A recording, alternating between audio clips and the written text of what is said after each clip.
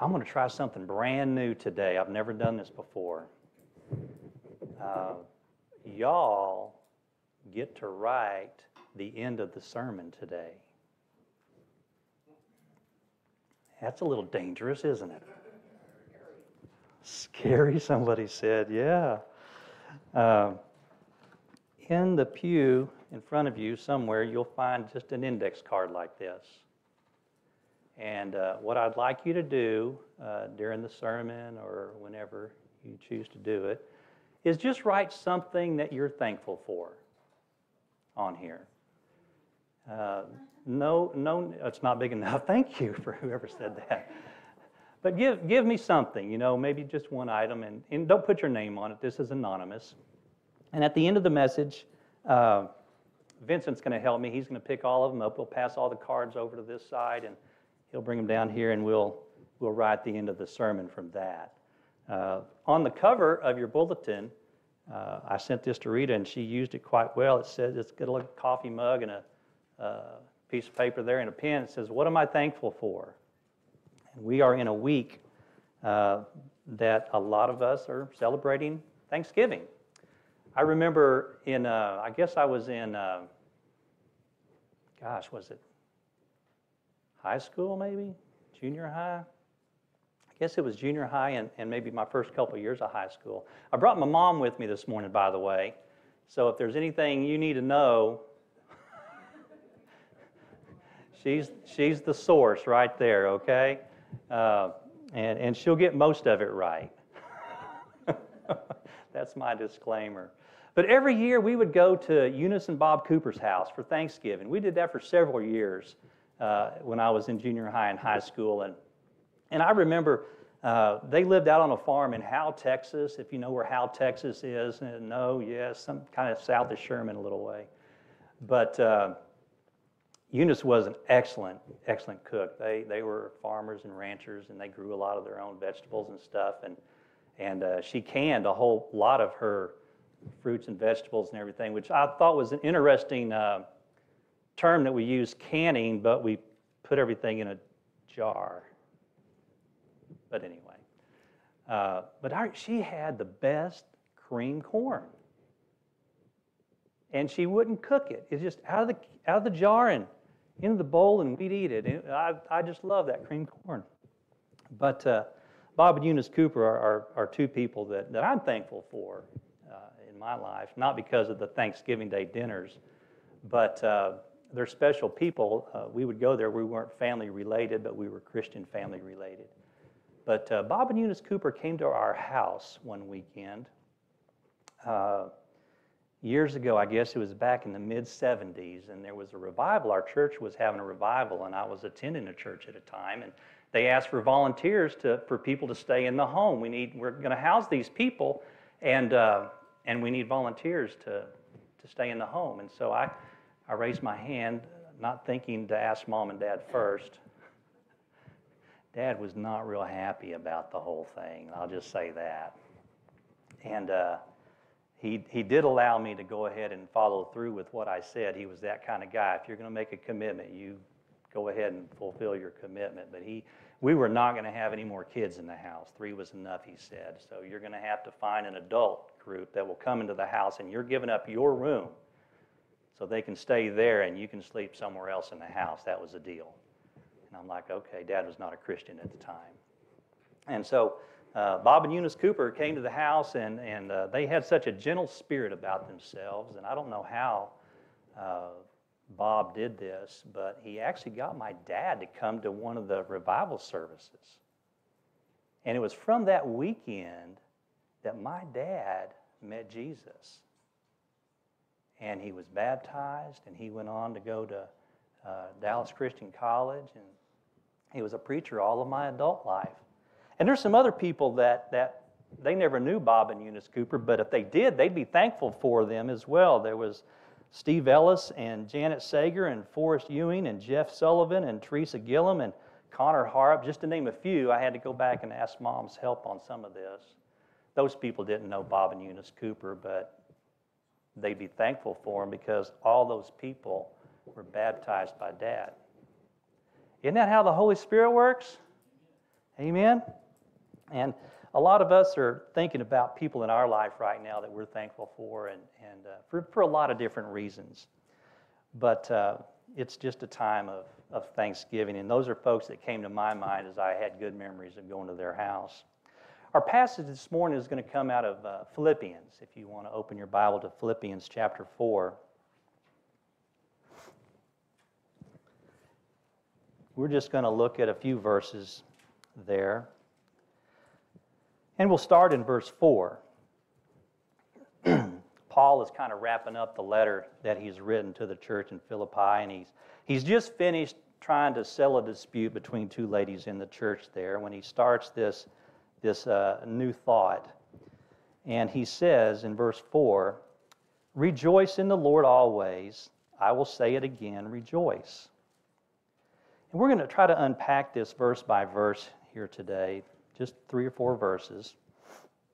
As I began to think about the idea that Paul is reminding these people in Philippi that they need to rejoice, I just couldn't help but wonder, well, why? Why is he reminding them to rejoice, and what's he reminding them to rejoice for? Well, to find that out, you have to go all the way back to the book of Acts, Acts chapter 16. And I'm not going to read it all to you. Most of y'all will remember the story on one of Paul's missionary journeys. He finds himself in Philippi. It's a Roman colony. They're governed by Roman law. They dress like Romans, the whole bit. And there's not a place of worship there, so Paul does what? He goes down to the river in hopes to finding a group of people that might be praying down there. And he does. He finds some ladies down there. And you might remember one of them in particular. She was the seller of purple. Remember her? What's her name? Thank you. I love audience participation. That's why y'all are writing the end of the sermon today. But Lydia was there, and she listened to what Paul had to say, and what happened to her? She accepted Jesus Christ as her Savior. And Scripture tells us that she went on to be baptized. Her and her whole family were baptized. And remember the jailer? He was in Philippi also. Paul got thrown in jail there, if you remember the story. And while he was in jail, there was a violent earthquake. And the chains fell off the prisoners. And the cell doors opened up. And when the jailer woke up and saw the doors open, remember what he did? He pulled the sword out of his sheath, and it made a noise. And from deep inside the jail, you hear Paul say what? Don't kill yourself. We're all here. I don't know, if I was in jail and the doors opened up, I might not be there myself. But that's what Paul said. And the jailer was astonished. And what happened in that story? Well, the jailer ended up listening to Paul, and he asked a question. What must I do to be saved? And we find out that the jailer was baptized, he and his whole family. And when you look in Acts chapter 16, in that story it said, and there was great joy. Well, I don't know about you, but think about your baptism. As you came up out of the water, you're looking up. Mainly because you don't want to get water in your nose or something, but you're looking up, right? You're looking up, and I can't think of a better word to express the feeling that you have when you come up out of that water in baptism, but joy. Is that right? I mean, I don't know where you were baptized at or how that happened or came about in your life or who influenced it, but what I do know is that there were other people that were feeling joy as well. There may have been applause from the congregation, maybe some amens or hallelujahs, or might have been a song of praise. I don't know how it worked where you were, but there was joy, was there not? And so now as I read this passage, it makes all the sense in the world to me. Rejoice, he says, in the Lord always. I say it again, rejoice. He's just reminding them of the joy that they had when they came to know Jesus Christ. In verse 5, let's go on to verse 5. It says, let your gentleness be evident to all. The Lord is near. You can almost see him pointing his finger. The Lord is near. And again, I read that passage and I think to myself, why?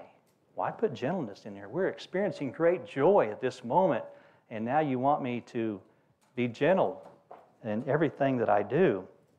Let it be evident to all. He's asking us to behave a certain way. Well, again, go back to the Acts chapter 16 in the story there. And do you remember why Paul was in jail in the first place? He was telling the gospel message, right? He was preaching the good news. And he had this little girl following him, remember? The slave girl, she was the fortune teller. And she was saying, he's preaching the good news. He's trying to show you the way. I think she was doing it maybe in an antagonistic way because Paul got a little irritated. Remember that? And what did he do? At one point, he turned around and he said, in the name of Jesus Christ, and he cast out that demon. Well, that was great for the girl. It was great for Paul. It was not so good for the slave owners. And what did they do? They drug Paul into the city and they called for the magistrates and they told them that Paul's being a disruptor. He's a rebel. He's causing trouble. And they beat him right there. And then they threw him in the jail. Remember that? Now, when the jailer was done with him, he was baptized, and he took Paul home, and he fed him, and he bandaged his wounds, and he took him back to jail. The magistrates in the city told the jailer, hey, you can go tell Paul he can go now. It's okay for him to leave. And so the jailer, he's pretty excited about it. He goes back and tells Paul, he says, you guys can go now. And Paul, he says, nay, nay. You are not going to get rid of me this easy. Am I embellishing this a little? Maybe a little. Y'all are with me though, right? He says, no, I'm not leaving that easy. You see, I'm a Roman citizen. Philippi was a Roman colony. You don't beat a Roman. You don't punish them, and you don't throw them in jail without a trial. And that's what they did. And so Paul, he claims his Roman citizenship, and he tells the jailer, you go back and you tell the magistrates that they can come to me, and they can give me a proper escort out of this city. So when the jailer gets to back to the magistrates, remember, they're thinking, uh-oh, because Roman law says when you do that, you get executed. That's what the magistrates are thinking is, oh, man. So if Paul wants to push this envelope far enough, those people would lose their life. But that's not what he does he? What he does is he says, come to me and escort me out properly. He's showing them what? Gentleness. He's extending to them grace. And in this passage of Scripture, that's what he's telling the people in Philippi. Remember to be gentle. Remember to show that because the Lord is near. Now, when I get behind the steering wheel of my truck and somebody cuts me off, I'm not always thinking in terms of gentleness, okay? I have this Dr. and Jekyll and Mr. Hyde personality. My wife, when she saw that, she said, who are you? Now, I don't wish them to die. I don't wish them, a great deal of harm, but maybe a little. Okay? That's mild? Okay, anyway. But it's hard when you're done wrong, you want justice. And what if it's your kid that gets done wrong? Oh, that's even worse, isn't it? We're not always thinking gentle thoughts. We're not always wanting to extend grace, are we, when it's our kids? That's what Paul's saying here, is let your gentleness be evident to all. And I like how he finishes that thought as the Lord is near. In other words, he's watching. You brought that up in your song. He sees us. He knows our thoughts. He knows where we're at. He knows what we're doing. And that's what Paul says here. In verse 6, as we continue with this passage of Scripture, he says, do not be anxious about anything, but in every situation, by prayer and petition, with thanksgiving, present your request to God. Do not be anxious. Don't worry. Now, I don't know, do y'all write in the margins of your Bible? Y'all write notes? Maybe highlight some things? I do. And as I was reading that passage, I remember, and here it is, it's in pencil because I wasn't sure I spelled it right. I wrote Hakuna Matata. Y'all see the show? Did y'all see The Lion King? Hakuna Matata. What is Hakuna Matata? What a wonderful place. Hakuna Matata. Ain't no passing craze. Y'all singing the song with me in your head? It means no worries for the rest of your days. It's our problem-free philosophy. Hakuna Matata. That's what I wrote down in my Bible, because that's what he says. Don't be anxious about anything. Be worry-free. And that's hard. I don't know why it's hard, but it is hard, because in 1 Corinthians chapter 10, he tells us that we're not going to be tempted beyond what we can handle, right? So I shouldn't be worried about things like that. He tells us in Romans chapter 28 that all things work together for the good of those who believe. So why do I worry? Why do we worry when we know that we have the grace of God with us? We do. I've been in the life insurance business for a very long time, and I've written a whole lot of life applications for people. And I would say, in a conservative way, 50% of the people that I come into contact with and write these applications are dealing with stress. They're dealing with anxiety. They're taking their happy pill. I take a happy pill when I fly. I have a lot of anxiety when I get on an airplane. I don't know what it is. If I'm cooped up in there, they don't give me the steering wheel. I don't know what it is. I've always thought they put me in the cockpit, I'd probably be better. But they won't let me in. But we live in a society that I think that we do have a lot of stress. We do have a lot of anxiety, and we haven't figured out how to deal with that maybe all the way. Paul gives us an antidote right here. He says, don't be anxious about anything, but in every situation by prayer and petition. And he tacks on this word thanksgiving. Present your request to God. And it's interesting when you think about that, to pray with thanksgiving. When you pray with thanksgiving, you're praying with an expectation that God is going to give you an answer. Is he not? You're praying with thanksgiving that whatever that answer is, it's going to be for your benefit, right? It's claiming the thanksgiving. It's claiming the prayer that you're praying. The other day, just to illustrate this in a very, very mild way, Terry let me go to the grocery store with her.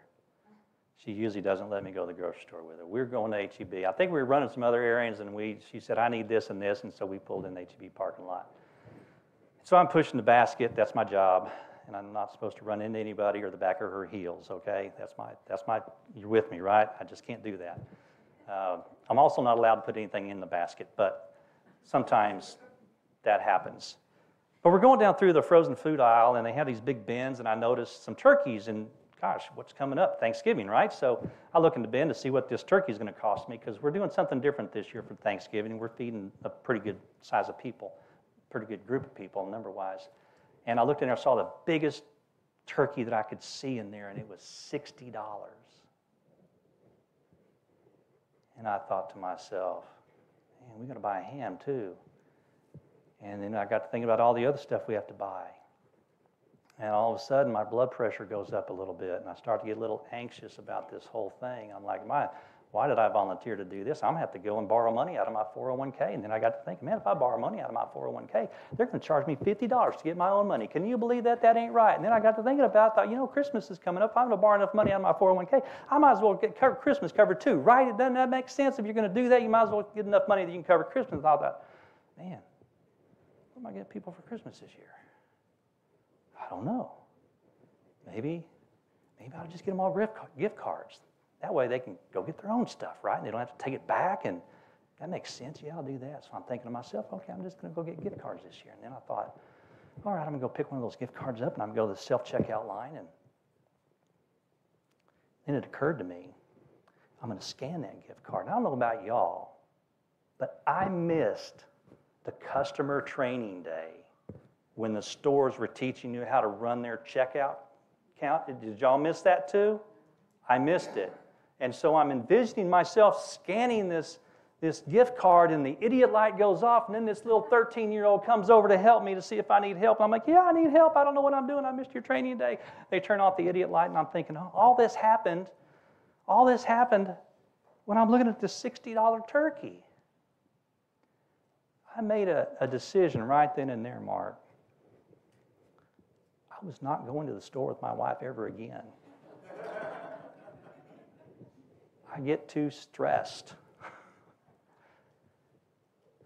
On the way out to the truck, I'm still thinking about those things. And it occurred to me, I really should be more thankful. At least there are turkeys in the counter this year. Right? At least there is food on the shelf that we can buy. And at least thankfully, Lord, I've got the resources to pay for the things that are coming up, and you bless me that way, and I'm thankful. And I'm thankful for the 13-year-old that can show me how to run their checkout register, because without them, I'd have had to steal that gift card. Not really. But I have an awful lot to be thankful for. That's what Paul's saying. Let's not get anxious about things. Because when you start thinking about things that you're thankful for, and you start praying that prayer of all those things you're thankful for, all of a sudden that anxiety, that stress, it just kind of goes away. Does it not? I think that the next time you see a $60 turkey, you start thinking about all the things you're thankful for. Maybe it's not a turkey for you. Maybe it's something else. But you get what I'm saying.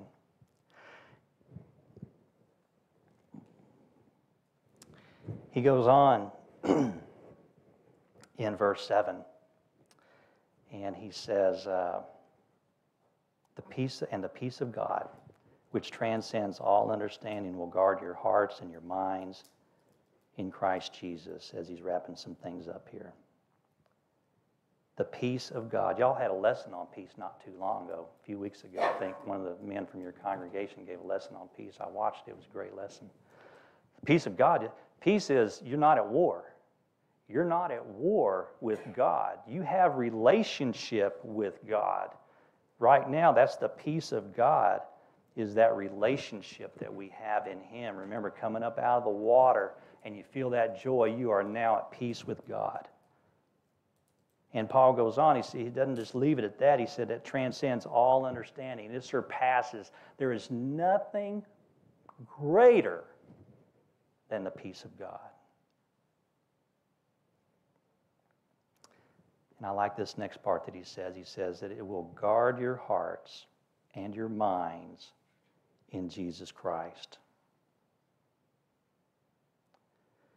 When I think about that, I cannot think of a better protector than our Lord. Because that's what he's telling me right here. He's going to protect me. He's going to guard me. He's going to make sure that I am safe. Amen? One of my favorite chapters and books in the Bible is Romans chapter 8. And in Romans chapter 8, Paul illustrates this through the Holy Spirit in his words, what that looks like to guard your hearts and your minds through Jesus Christ. Starting in verse 37 of chapter 8 in Romans, he says, no, in all these things we are more than conquerors through Him who loved us. I've won some things in my life, different things, contests, that sort of thing, but to be more than a conqueror, That's awesome. I don't know how to be more than a conqueror, more than a winner. That's what he's saying. We are more than conquerors through him who loved us.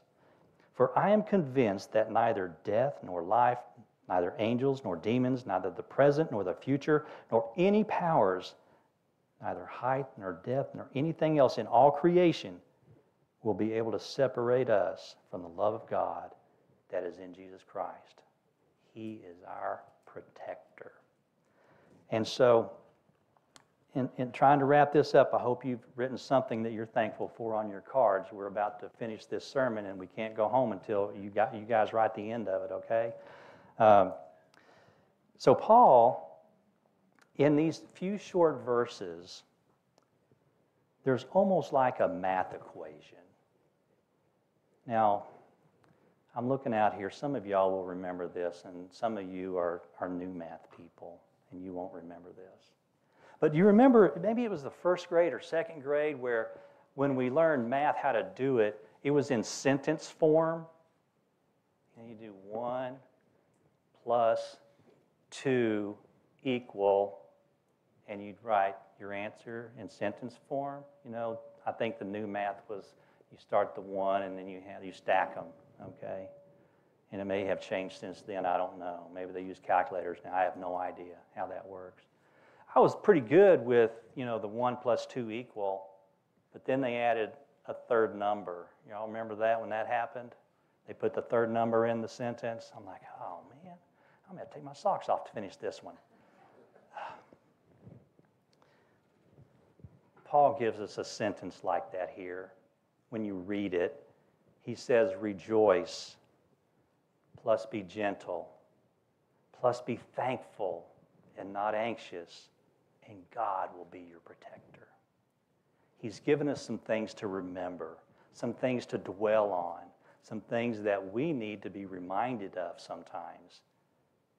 And when we walk out that door, we walk out into a world where there's Satan roaming around, just looking for some way to create stress in your life.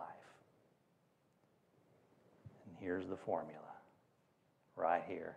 We need a protector. And that's what Jesus Christ does for us.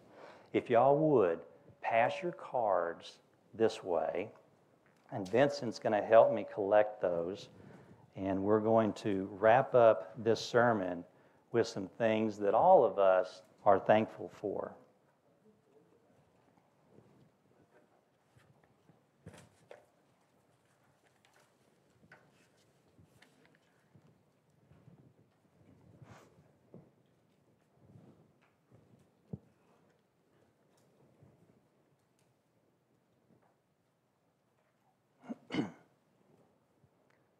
Thank you, Vincent, for helping me with that.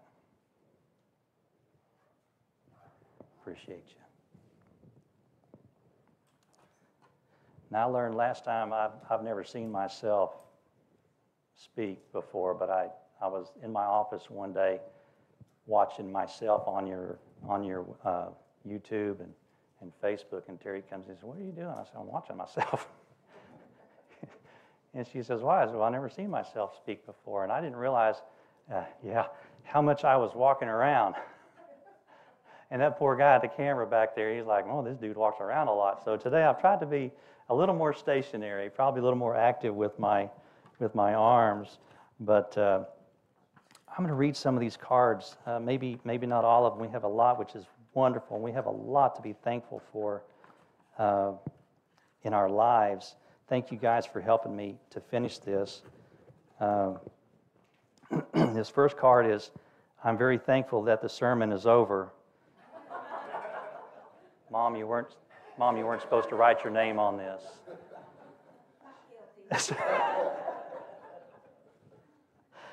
I'm thankful for a very supportive and loving husband. No matter what my trouble is, he's there. I'm thankfully blessed for God in my life. I am most thankful for God, thankful that He has impacted my life and the lives of my family, that His Spirit teaches us to repent and be forgiven, and to change our lives to become more and more like Him. I am thankful for my family, husband, children, grandchildren. I am thankful for Promise Point Church, the people and the leadership who work very hard to make sure we are all taken care of. I'm thankful for all the women group, the closeness we have, and thank you for the prayers that we've all received. I'm thankful for my family. I'm thankful for our church family. I'm very thankful for God's grace. Amen. That is a sermon right there. I'm thankful for the life I have full in the Lord's blessings. I'm thankful for God to reconnect with mankind, that He sent a Savior. Amen. You know, without that, we wouldn't have this, would we not? I'm thankful for Jesus. Amen. God has been faithful my whole life, and I'm thankful for that. I'm thankful that I was raised in a Christian church by my mom and dad. You know, that's a lot right there. There's a lot of folks out there not being raised in the church, not being taught about Jesus Christ. You watch the news every night. Those aren't kids growing up in a Christian home. I'm thankful God gives us wisdom. I'm thankful for my family and my church family. I'm thankful for my family, for my health, and my friends.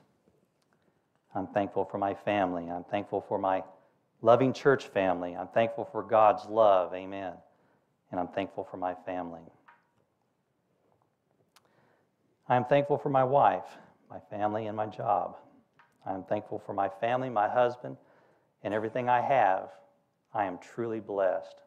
I don't know who wrote that, but we are truly blessed when we think about all the things in life that we have to be thankful for. And I said things because we have a lot of things, but we have a lot of people too.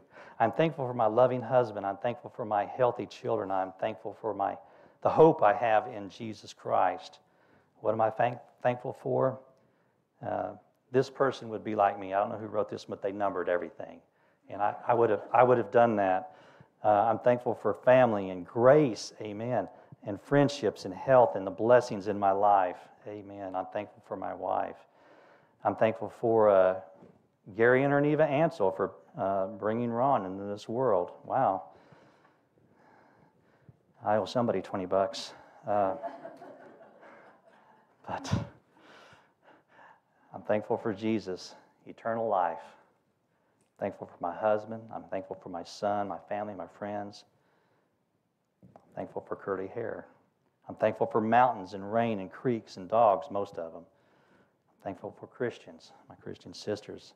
A way God has provided for me in health. I'm thankful for 58 years with Marie. I'm thankful for family and kids and grandkids, my church family, mom and dad, and HEB. Church, we have a lot to be thankful for, amen. I don't know who you thought of when you were thinking about coming out of the water in baptism. But you can be thankful for that person that introduced you to Jesus Christ. I know that. If you would pray with me this morning. Father in heaven, we are indeed blessed, way blessed beyond what we deserve. We are thankful, Lord, to be your children. We are thankful that you love us enough to give a part of you on the cross for us.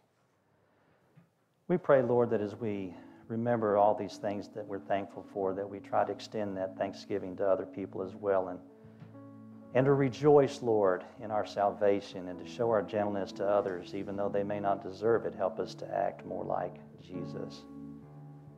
Help us to calm our anxieties, Lord, and to remember you and be thankful as we pray for those things. Because, Father, you tell us, and we believe you, that you're our protector, and we love you. In Jesus' name we pray. Amen.